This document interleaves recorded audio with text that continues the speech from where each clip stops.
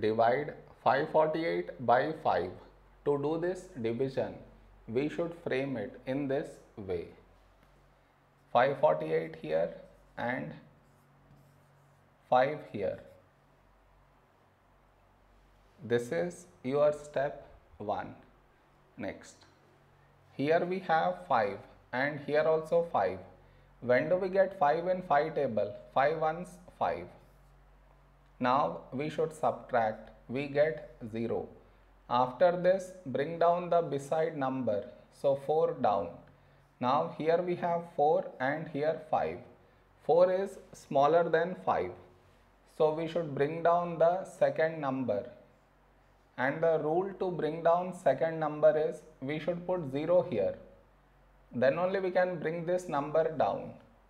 Now 48. A number close to 48 in 5 table is 5 nines 45.